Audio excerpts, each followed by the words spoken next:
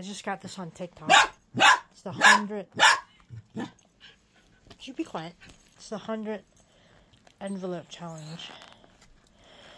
So, it's about saving money. At the end of 100 days, I should save $5,550. Tyson, be quiet. So, here we go. Day 1. I have my $1 bill.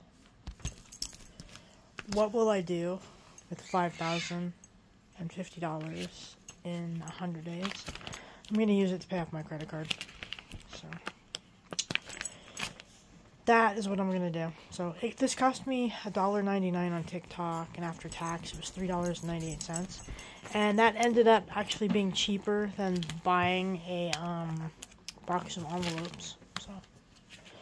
So tomorrow, I'll be putting $2 in, and then $3, and $4, and so on.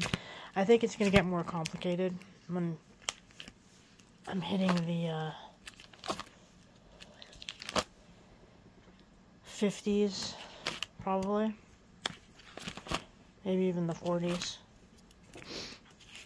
Just because that's a lot more money to put in, and you do this every day. And I want to try to do it every single day.